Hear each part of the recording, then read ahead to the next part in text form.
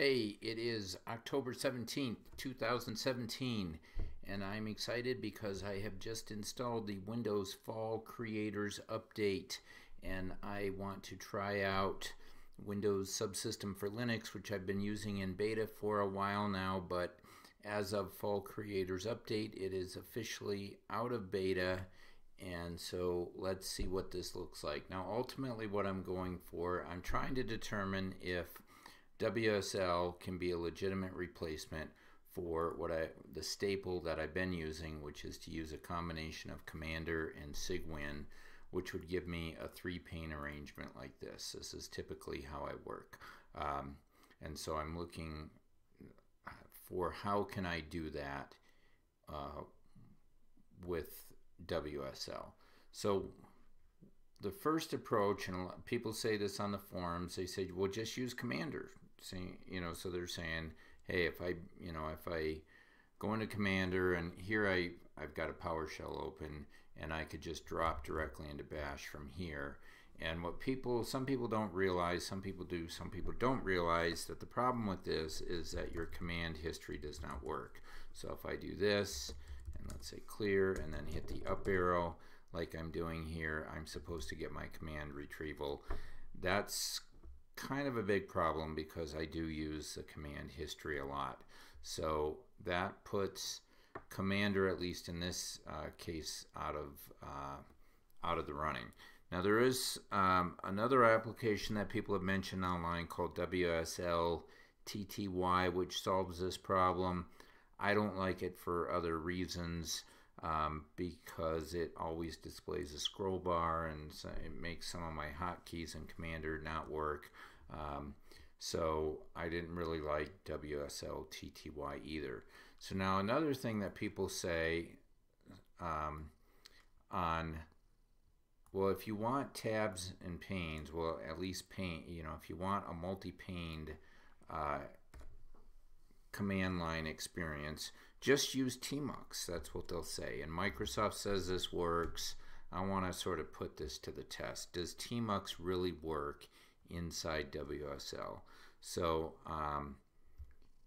if I go in here and I can create, the three-pane arrangement I want. Control B % will split it vertically. Control B double quote splits it horizontally, and I've got my three panes. And then if I do Tmux set mouse, that will give me mouse support and I can click between my three panes. Okay, so far so good. But here's the problem, and no one seems to really be talking about this online. The repainting of this is completely messed up. And so, for example, if I resize this window, this is all wrong. This is not what's supposed to happen. See how there's this extra space below the status bar, and the painting's wrong. You can just see this is all wrong, and these panes are supposed to maintain their size. So if I split half and half vertically and half vertically, and then I resize the browser, Tmux is supposed to maintain that size. So this doesn't seem like it's a very good solution to me either. So what else can I do to get basically what I get in with Cmder and my classic Cygwin? Ultimately, what I'd be looking to do would be to try to never have to install Cygwin at all.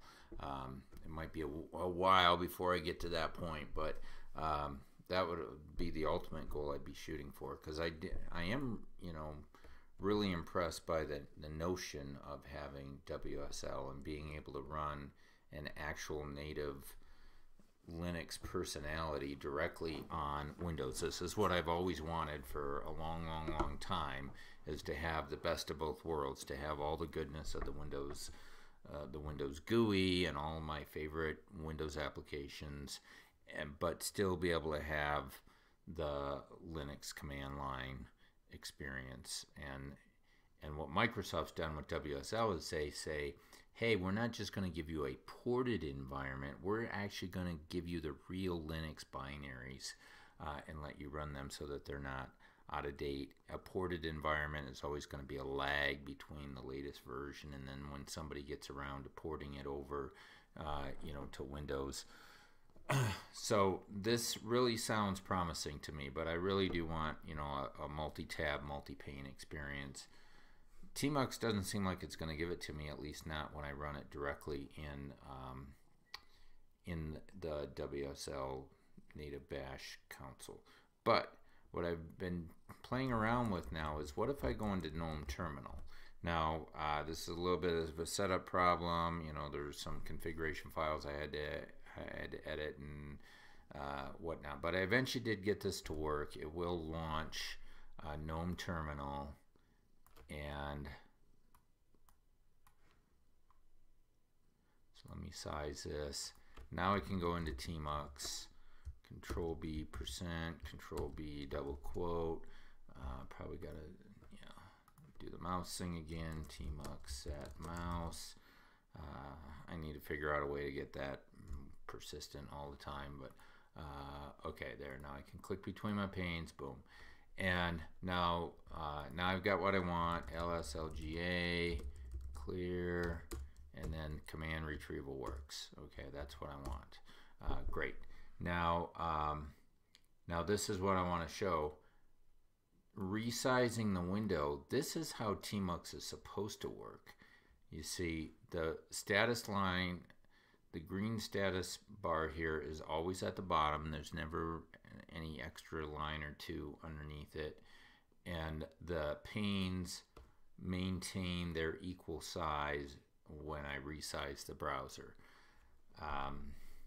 This is something people don't seem to realize. Even Scott Hanselman has a blog on this about using Tmux inside bash windows, and he's got this animated GIF where he moves the window back and forth, and he says, "Look, it's working! Wow!" And you can see in his animated GIF that the space below the status bar is changing, and it's completely wrong, right? I'm like, people, that's not how Tmux is supposed to work.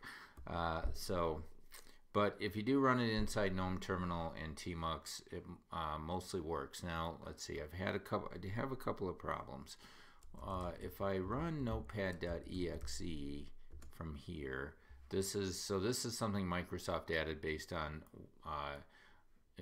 user feedback, where originally you couldn't launch Windows applications when you were inside WSL, but they added that capability.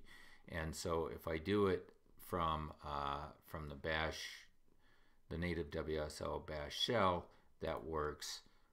I have trouble getting that to work consistently in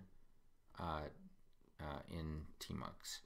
So if I now do notepad.exe here, it might work, it might not work. Yeah, see, it doesn't work. It didn't launch it. And another thing I didn't point out, this gives me panes.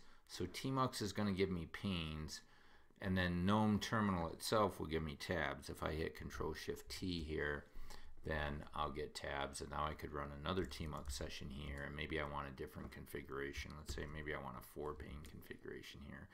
Control-B, double quote, click back over here. Oh yeah, see, now I would have to run the set mouse thing again. Tmux, set mouse, and click back over here. There's a way to persist that with Tmux comp file, blah blah blah.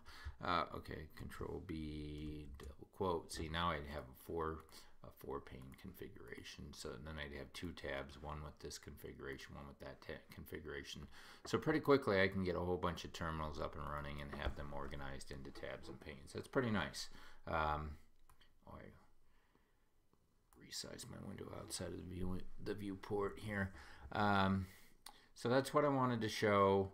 Of course, this means that you now have a dependency on X Windows, and I run Cygwin X to get my X Windows server. It was a little bit of a hassle to get set up, but I persisted and I did get it to work. And but that ultimately isn't, if I'm looking to get rid of Cygwin altogether and never have to install Cygwin, then that's a little bit of a problem, or I have to install Cygwin to not have to use Cygwin. Now there are some other X servers out there, and maybe I'll look into those. But that's where I'm at today. This, even though it doesn't get me all the way to where I want to be, this does seem like it's at least moving in the right direction of what I'm looking for. You know, a multi-tab, multi-pane terminal that's going to let me stay in Windows and give me Linux command line. That's pretty nice.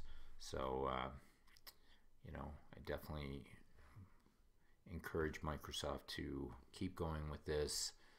Someday, maybe they'll deliver a native. I mean, you know, really what we want is a native console. You know, that on the Mac you can get, you can download iTerm 2, which I can't remember if it gives you tabs and panes or only. I know it for sure it will give you multiple panes. I can't remember if it gives you multiple tabs or not. So a lot of people on the Mac they like iTerm 2, and I guess that's a third party. Apple doesn't provide that, but it would be nice if, you know, ideally you could just use out of the box. You know, WSL would be there out of the box. There'd be a, you know, multi-tab, multi-paned console that you could use out of the box. Maybe even X Windows out of the box. We can only dream, right? That would be nice.